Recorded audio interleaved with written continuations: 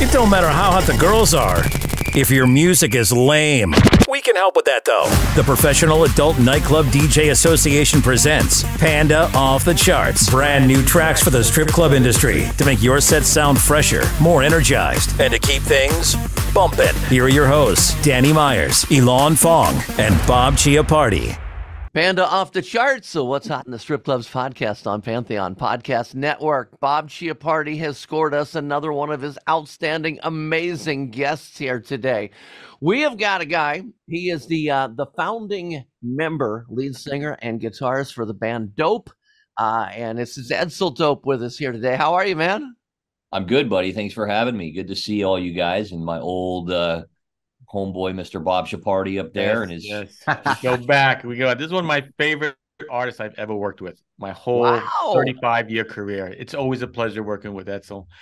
What a wonderful thing to say. Talented. He's just a businessman that you can rely on. You notice he was on time when we'd have to check down or anything. He's a pro. He's a complete pro. He was bragging about you when we were talking before you came on. So he was telling us what a class act you are and businessman and artist. So hey, man, I'll take what I can get. Yeah, we're gonna get some Bob Edsel stories here in just a little bit. But first of all, for those who may not be familiar with the band Dope, how do you describe the Dope sound? And how long have you been together? I don't even know when you formed. The sound is hard, and I don't want to get long-winded with it. I just like normally I'm just like, it's loud. It's a loud rock band. It's the easiest way. But the band, I started the band in New York City in 1997. I met Bob shortly after that because we were both New York City guys back then. Got signed to Epic Records in like 98 and then put out our debut album in 99. So we're coming up on our 25th anniversary of being a national band, which definitely makes us old. Yep, we are. Yeah. Classic rock at 25. Yeah, dude. Officially. It's kind of crazy, but it's all good, man. I mean, the band's been around a long time. It's been very good to me.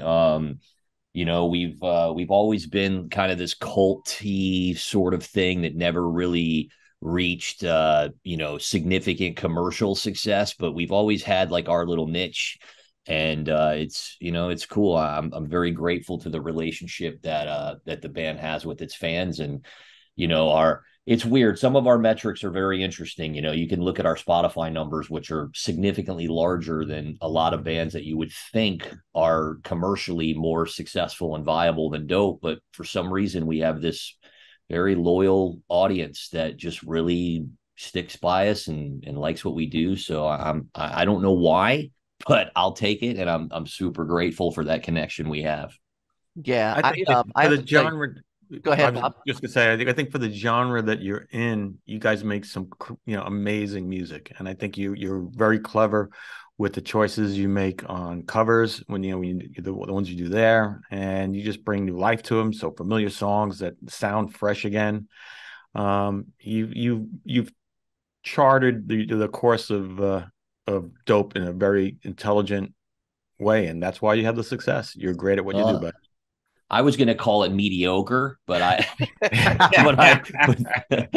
but that's why we've had this very level road. But I'll take all that. I'll take any compliment. Music is so subjective, man. It's so weird, and it's also a lot of things that people don't really understand is how timing and I don't want to use the word luck because I don't want to take away from other people's success, but man, timing and luck in this business are such important factors. I mean, you can have a record come out and, there's so many politics that go into why a record could fail. There's so many little tiny, the margins for error, especially back in the major label days, like you just missed that window, and your song is great, but somebody released a song 3 months before that's just filling that void to humanity, and your song could just miss the window because they're getting it's just crazy. So anybody that's had any sort of a sustainable career in this industry should really count their lucky stars, because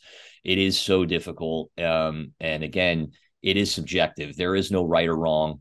Other than maybe some Beatles songs, there's no categorically undeniable, like, great songs. Like a song that somebody might have as their favorite song ever. You could poll 100 people and they may all think it's a terrible song. So you just, who knows? Be grateful for the people that like you and like what you do, and just, be true to yourself and do what makes you happy. And that's the best you can do.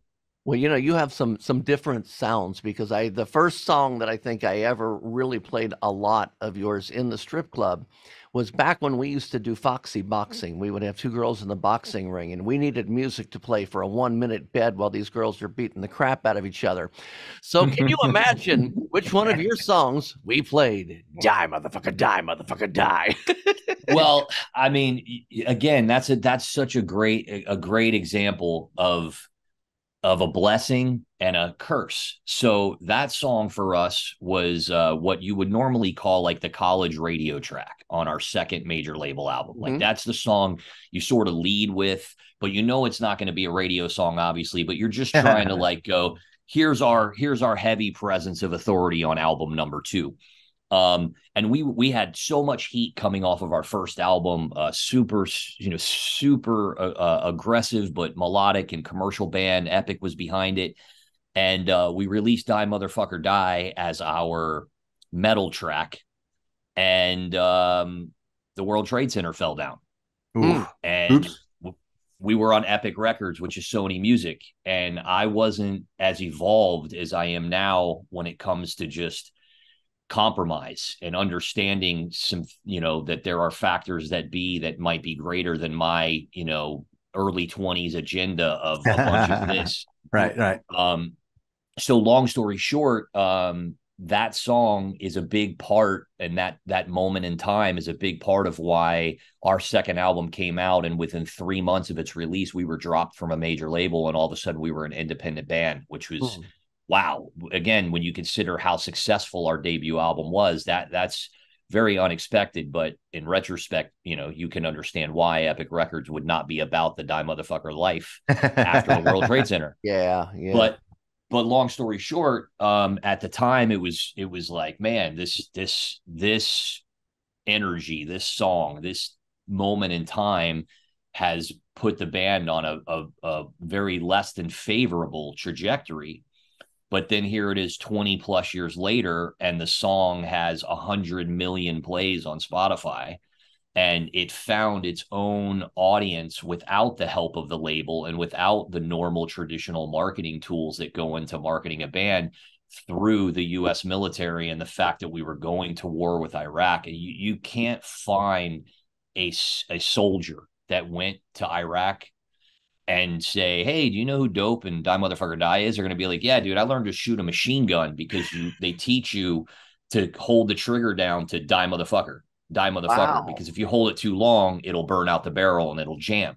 So I have such a weird connection with soldiers, and especially Marines, that went and kicked doors down, who were like, dude, without that song. And again, I'm sure those guys would have just done just fine with some other song in their ears, but they have this personal connection to me and to that song as their war cry. And it's, then stories came out that they used our music to interrogate Iraqi POWs, like by putting them in dark rooms and just cranking up songs like Die Motherfucker Die. And it's like, how did I become part of all of this, So it really is mind-blowing that like a song like that was written from just a irresponsible, ignorant, like, let's just throw a bunch of fucks and aggression into a song. And in one way it cost me a massive relationship with a major label partner. And at another time it created this entirely organic fan base for me of people that risk their life for our freedom.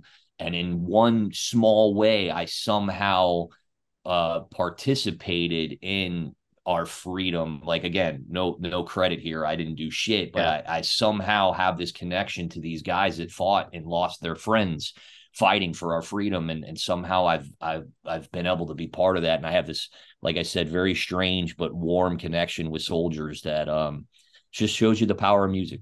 It's fucking crazy. Go ahead. Crazy. So Foxy Boxing to machine guns in Iraq. That's what that song will do for you. Yes. Foxy Boxing. Ilan? It's probably a blessing in disguise, man. I tell you what, there's no surprise to me. You have such a loyal following. You guys have played the Alrosa Villa and Newport here in Columbus, Ohio, like every year. It feels like I could never go because I worked weekends. I was working at the strip club. But you first came on my radar with your cover of "You Spin Me Round," the Dead or Alive track, which became a strip club staple. Looking for a cooler version of that song, and it's cooler than the original. You know what I mean? Well, and that came from the American Psycho soundtrack. So like on and on and on. You guys have always played regularly there. And everyone I've talked to loves Dope. Everyone's like, oh, going to the Dope show, going to the Dope show, and I always wanted to see. I just never could because I worked weekends. So just took in Columbus, Ohio, in and of itself, and your status here and how respected you are in the metal community here. And I've heard what cool guys you are for years, for decades now. You know what I mean? It's no surprise that you have a career. So that's why, there's a lot of people who are flashes in the pan. Yeah, they may make residuals off that one big hit single, but they can't even tour anymore. They can't play anymore. Sure. Right. You get to play and still live that dream. I assume you still like being on stage. You know what I mean? So that's debatable. Yeah. I mean, touring can be tough. I get it. Being away from as you're older and you're more settled down, it's hard to be away from family and friends and blah, blah, blah. But, you have that career that a lot of people actually would kill or die for you. Everyone thinks they no doubt. Only the 1% of the 1% become the mega stars of, Motley Crue, Guns N' Roses, Metallica, blah, blah, blah, blah, sure. blah. And yet you have carved out that high-end middle ground where you have a sustainable career, which you don't have to work, at a strip club. You don't have to work at Amazon or whatever. You know what I mean? So that's cool as fuck, bro. And you still get to create and do cool stuff like this new song that we're going to talk about here in a minute, the cover song. Yeah, you're 100% right, and those are very, very nice things to call out. I appreciate that. I have two things that I'll give you from that. One of them, a very interesting story that not a lot of people know. Columbus, Ohio, is a place that especially when I was living in the Midwest in Chicago, we would do a lot more weekend warrior touring because the Midwest is super accommodating for going out and playing Fridays and Saturdays in Midwestern markets. So that's one of the reasons that we were in Columbus as much as we were. But we were actually the last band to play the Alrosa Villa before Dimebag was murdered. We played there the night before, and then we were the first band to go back and play it afterwards because the owner of the venue, Rick Cautela, true story. Rick called me 6 months after Dimebag was murdered and crying, going, Edsel, nobody will play my club. I'm going to go out of business and I don't know what to do. And I said, I'll play your club. He said, he's such a good dude. He goes, I wasn't even calling to ask you to play my club. I was just calling to tell you that nobody will play it. I was like, dude, I know Dime would want us to play your club. Like he would want people to have that outlet because there wasn't a lot of places to play in Columbus unless you were at the Newport. So if you weren't big enough to play the Newport, like the Alrosa was it. And when that happened, it created such a gap in those people's lives that were used to going and having that experience at the Alrosa. And of course, there's, all this taboo now around it for obvious reasons, but I didn't even hesitate. And it was amazing too, because we went back and we played a show, it was sold out.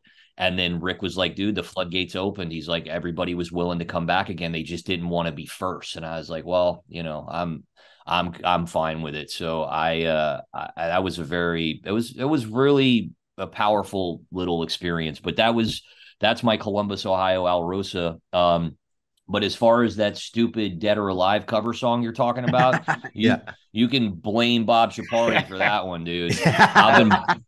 I've been blaming him for 20 freaking years. I got to play that stupid ass song every single night. But I am grateful because people love it and it was really fun. And it definitely helps people to understand that even with the seriousness of the Die Motherfucker Dies, we have a very unserious party side to us that I think Bob recognized that. But the true story of how that went down, Bob calls me up and he goes, hey, Edsel, have you heard of the movie that's going to be coming out called American Psycho?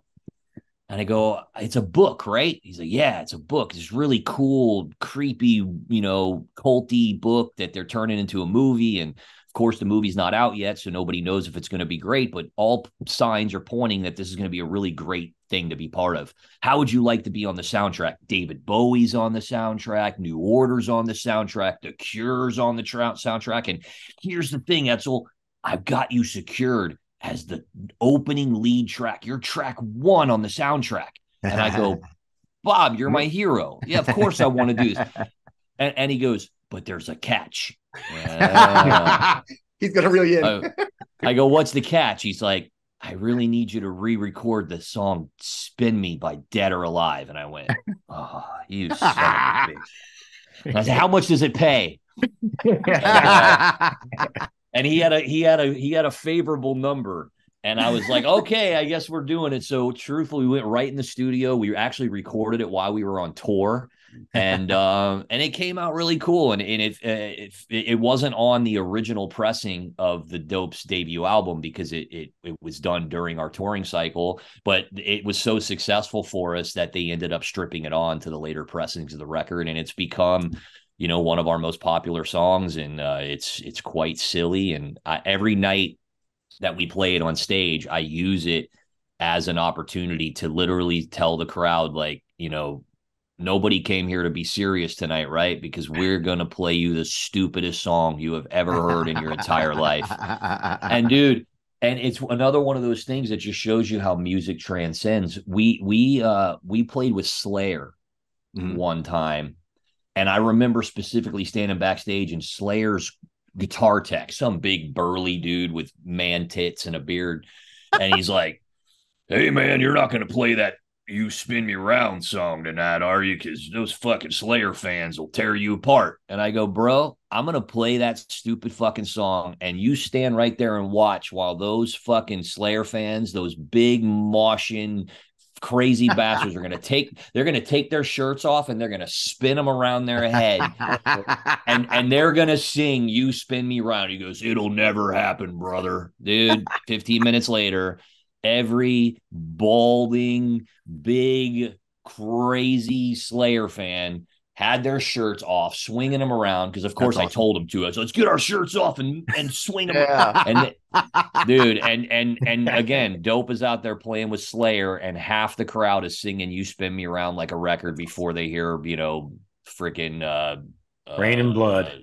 Rain and Blood. Rain and Blood. I was Wait and Bleed kept coming. I was like, no, that's Slipknot. Rain and Blood. Well, so yeah, we toured with Slipknot a lot too, and played that song too. That song is undeniable. Everyone loves it, as horrible as it is. So thank you, Bob.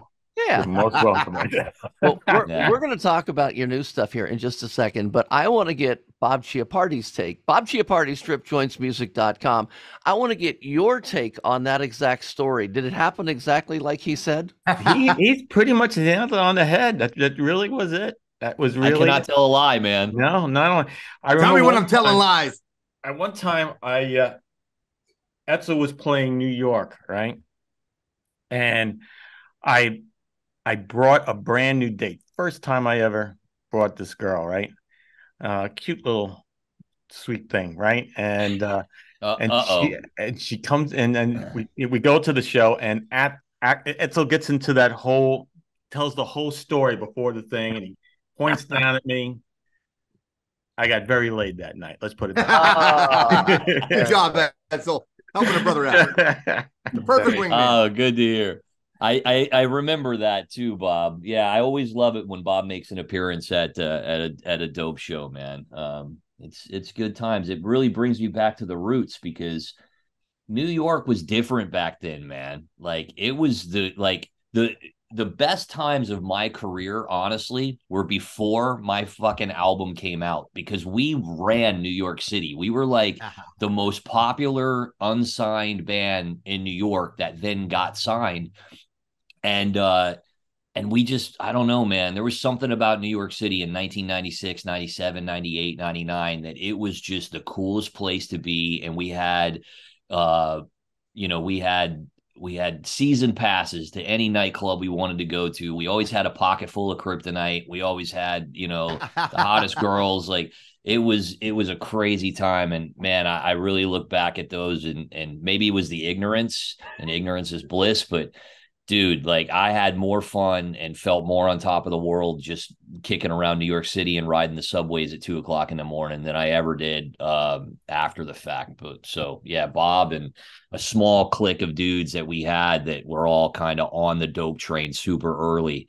It was a great time. Really reminds me of that community that we had. And Bob was a pioneer, dude. Bob, like, concrete marketing back then was like, you couldn't put out a record and think you were going to have a shot if Bob wasn't in, and Bob's team weren't working that record and, like, you know, giving it a thumbs up. Like, you weren't even invited to the treehouse. Like, so he had his thing, and again, it was all super organic and didn't feel corporate at all, which is crazy to think, because it was a very corporate machine back then. But our little clique, there was nothing corporate about it. There was nothing fake or you know, packaged, or, you know, what's the word I'm looking for, that just like homogenized. Like, none of that existed for us and for our little team. It was just, we were just on fire, and it was just out of control debauchery, stupidity, and it was so much fun. And Bob was right there in the middle of it, and dare I say, responsible for a lot of it, because we were all just working hard together and just committed to each other as friends. And it was awesome, man. It's great to know Bob 25 years later and be doing something like this, telling stories from 1997. It's like, what is happening? It's crazy. That's awesome. Well, I want to talk a little bit about the newer stuff. You've got an album that just came out earlier this year. We heard the first song that Bob brought us a few months ago, which was Fuck It Up. Great song, worked well for me in the strip clubs. And then Bob told me that you did a cover of Love Song, the Cure song, Love Song.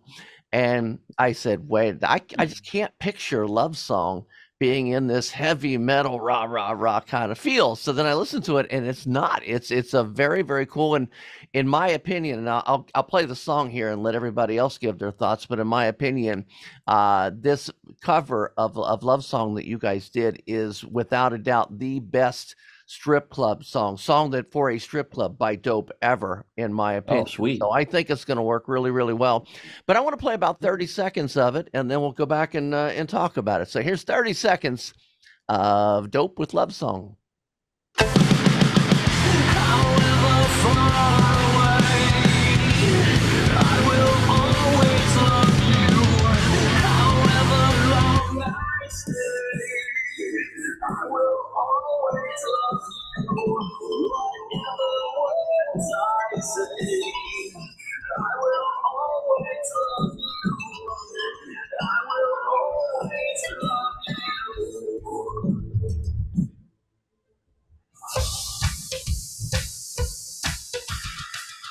Let a little bit of that electronic part get in there. As I said, I think it for the strip club is the best song I've heard. It's gonna shake some asses for sure, dude. Yeah, it's mixed well. I can hear it in these headphones that it's gonna do what I like to call shake the drinks off the tables. So it's definitely one to crank up, and I can see a high energy rock girl just spinning around that pole quicker than hell. That's my thought on it. Let me go to Ilan Fong here up in Columbus, Ohio. Yeah, man. First of all, the original has always been a popular request, but the original's too slow, right? So for most clubs, 311 famously did a cover of it, but it's pretty true to the original. I know I played a remix of it. Did the Deftones cover that one? I can't remember. I don't think so. Maybe it wasn't Deftones. Anyways, but I love that because you made it upbeat. I love all the electronic flourishes too in the beginning and in the verses. It's got more bump by far than the original. So yeah, for clubbing, your vocals sound great too as a singer, and man, I love your voice on it. It's a huge classic song. I know ladies love it. You know, it's Love Song. It's been that way forever. The original is a great song, and you made it your own, which is really hard to do with a signature track like that. So I love hearing that you put the dope spin on it, and I hope you don't end up hating this song like you do, or being uncomfortable with the song like Spin Me Round, because I have a feeling you got another Spin Me Round in your hand.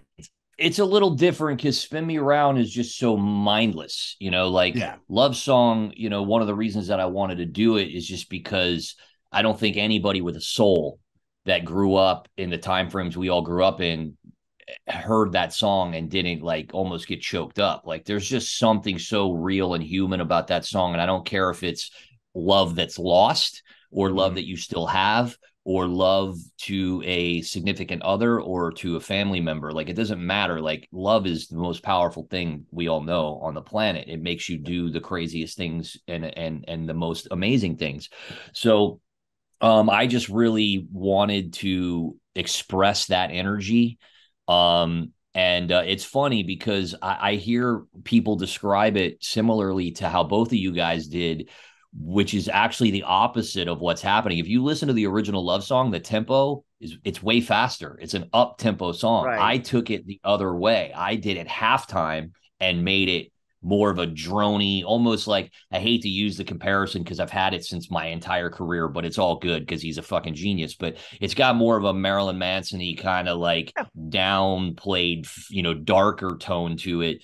Whereas the Cure's was up tempo and poppy and very uplifting. I kind of took it the other direction where I wanted it to make you sad, as opposed to the original Love Song that Robert Smith wrote as a wedding gift to his wife. It's supposed to make you feel up.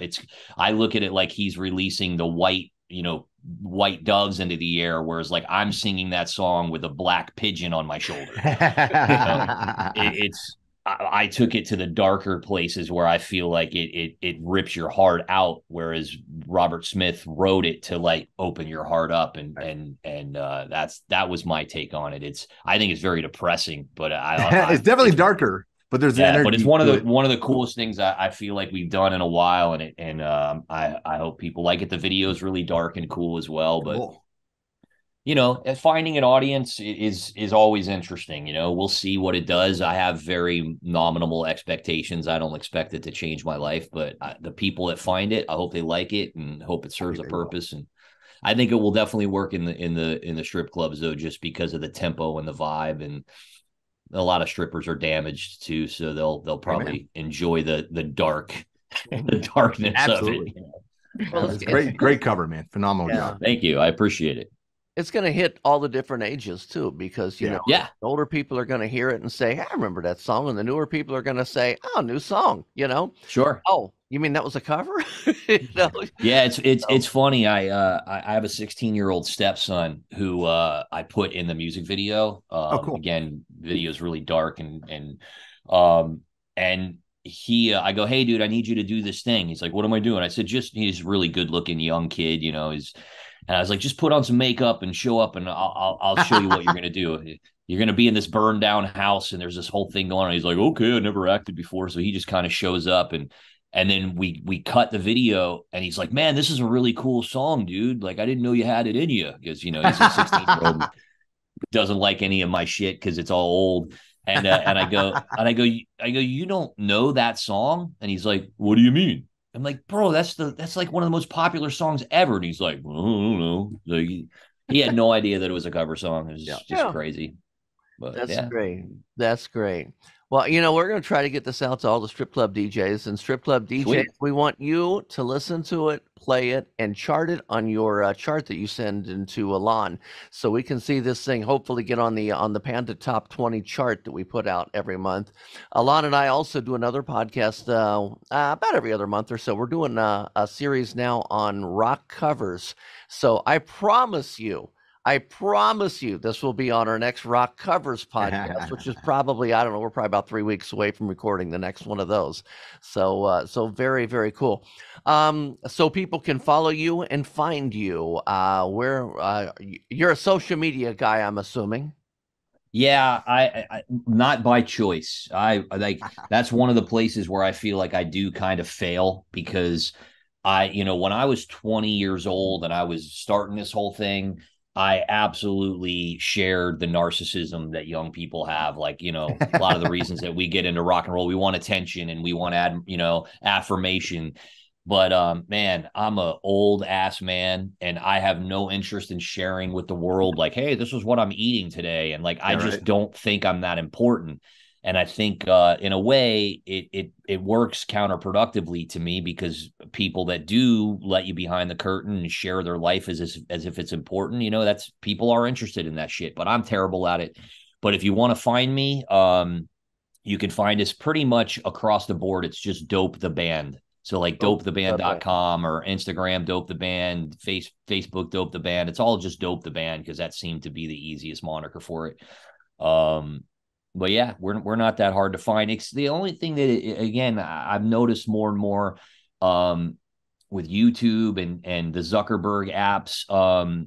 We definitely get throttled, man. Like our YouTube, like or our Facebook, even if you log into Facebook and try to find Dope, you'll get a warning that says the site you are trying to access may have something to do with the sale or consumption of illegal narcotics. And it's like, God. So like, something you may or may not know about me. I'm also the manager of the band. And I also manage one of our really good friend and contemporary bands that has had a big resurgence over the last few years called Static X. Oh, wow. So because I handle all the business for both Dope and Static X, I feel like I can see the obvious places where this happens. So YouTube, for instance, Dope and Static X, surprisingly, even though Static X is a much bigger band, we have about the same number of subscribers on our YouTube channels. But when I release something on Static X's YouTube channel, the amount of interactions that I'll get compared to when I release something on the Dope YouTube channel, it's mind-bogglingly different. Yeah. And again, I'll give Static X the credit for being a bigger, more successful band. And that means that they should have more interactions. But the disparity is so big that I'm unquestionably convinced that YouTube has just selected the word dope and says, this gets throttled and we limit the reach of it. And I know it happens with our Facebook too. So it's one of those weird things where, again, we don't have a crystal ball. And just like Die Motherfucker Die was like this blessing and a curse for the band, the name has been the same thing. It's like, it's such a cool word and such a cool thing to come out of 1999 being the band Dope. But the longevity of it, like there's a lot of places where we, for example, with the amount of connection that we have to the U.S. military, wouldn't you think that Dope would have played a USO show by now? But it will never happen. I think so. It will never happen because the U.S. military will never be able to promote that Dope is coming to play our bass. But they'll bring Drowning Pool and they'll bring Saliva and they'll bring all these other bands, but we'll never get the call. So had we became a commercial band, would we have ever played an NBA halftime show? Like, I don't know. Yeah.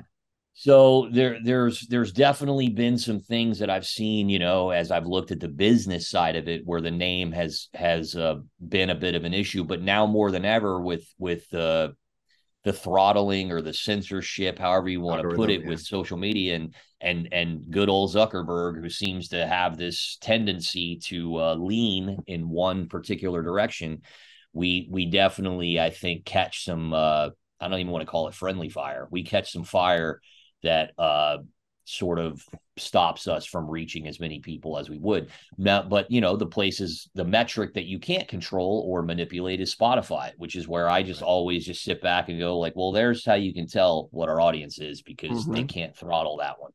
Right. So yeah, but that's how you find us, Dope the Band. But if we post, you may not see it. Yeah. Just makes me think you gotta find us. That old commercial. Why do you think they call it dope? Yeah. Oh man, it's been a pleasure having you on. Ilan, do you have final thoughts here before we shut it down? Yeah, man. First of all, shout out to Rick Cautela, the rock and roll Reverend. The Alrosa is no longer around. I don't know if you know that. He sold it. I do. And retired, which is sad. So I don't know where you're playing Columbus, but you got any tour dates coming up with this stuff going on?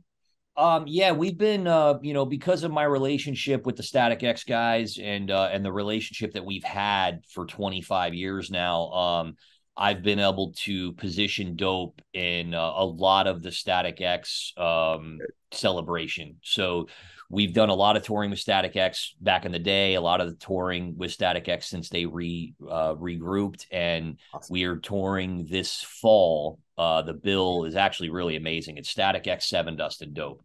Wow. Damn. That's a sick tour. I don't know. I don't think it's coming to Columbus on this leg because Seven Dust is out with Alter Bridge playing a lot of markets that we can't go to, but we're talking about doing additional legs of the tour in early 2024 that would put us there. But I think nowadays it's like the Newport, and then there's another room that is actually pretty cool that we just played recently called the King of Clubs. King Clubs, yeah. I'm going to my first show there to see King's X here in about a month. So yeah, it's a cool room. They got a lot of things right. A couple things, a couple things they could look at probably a little differently. But it's a cool room. I think people will be happy with that one as the Alrosa replacement. Cool. Cool. Very good. DJs, chart this song, play this song. Entertainers, especially the ones that get to pick your own music, man, make sure you go up and tell your DJ he's got to download. It's on Spotify, as he says, right there. You got to get that love song. A lot of other ones. He also, Fuck It Up was, like I say, one that Bob brought to us, I don't know, about 3 months ago. Check out the whole album. It's a pleasure having you on. And when I do see your concert tour come close to Ohio somewhere, I'm going to be calling Bob and saying, hey, give him a call, man. I want to meet him in person. Yeah, we'll come. Yeah, we'll come no problem, dude. Yeah, anytime. Awesome. We usually play the, Cleveland is always a staple for us. Columbus generally, like Ohio has always been really good to us. So we always try to fit that place in when we can. Okay. Well, I'm Cincinnati on the lower side. Oh, nice. Yeah, we were at Bogart's just a few months ago. Oh, really? Nice. Yeah. Oh, man, I missed that. You missed it. It was sold out, baby. Sold out. Yeah. Shit. One little final thing. I didn't know you guys did Vince McMahon's theme song. That's cool as hell. I didn't. Yeah. A cool story to that was, those theme songs were always a bit goofy. And the way they did them back in the day is they had this dude that essentially kind of wrote them all because they wanted to retain all the publishing. Johnson. What was his name again? Yeah, Jim Johnson. He's not there anymore. Yeah, he's gone. Yeah, he's not there anymore. But he was kind of like their in-house dude who wrote it all so that all the publishing could remain at WWE. And I don't know how it happened, but so they sent us the original version of Mr. McMahon's theme, and it was like a rap thing, and I was like, how am I going to do this?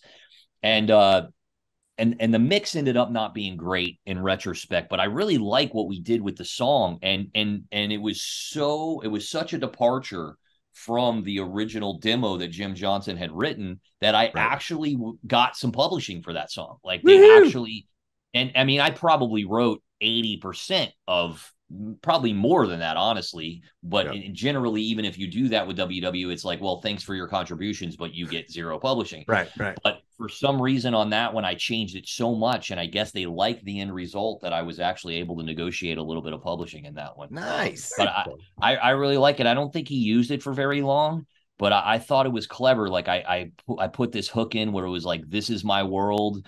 And in my world, like, I'll break your face. And it was perfect for McMahon. And I was like, I really happy that we got to do that. And fuck, we got to do McMahon's theme. We didn't do a wrestler's theme. We did the guy's theme, the boss, the Tony Soprano. So I thought that was another nice little Easter egg that, a lot of people don't know about us, and it's always very fun, cool, man. Yeah, man. Awesome. Edsel Dope from the band Dope. We thank you so much for coming on. Well, I appreciate you guys' time. Nice to meet you fellas. And as always, Bob, I love you to death, and you're the best. And thanks for always thinking of me. And I get to see Bob in person on tomorrow morning, actually. I was just telling my wife, I'm like, I got to go do this thing, and then I got to run some errands, and I got to wake up early as shit tomorrow because I got to fight LA traffic to get down and meet my buddy Bob for some bacon and eggs. There you go. Very good, man. Appreciate it. Thank you so much. Thank you guys, man. Thanks for listening to Panda Off the Charts, presented by the Professional Adult Nightclub DJ Association. Now you know what's new. Get a full list of tracks from this show and previous shows at pandaoffthecharts.com.